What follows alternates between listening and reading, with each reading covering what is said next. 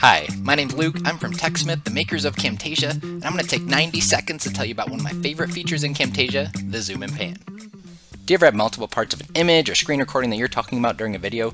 It can be tough for viewers to follow along without pointing them in the right direction. Zoom and pan in Camtasia makes that easy.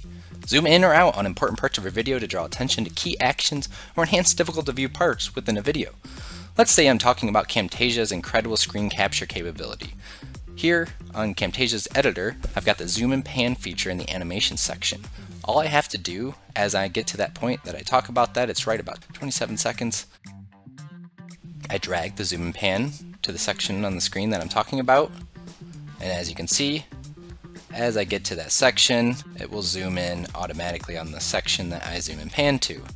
Then as I get to talking about the camera, I can simply take that zoom and pan, drag it over to the topic I'm talking about, it'll apply the new animation edit, and as easy as that, my screen is animated.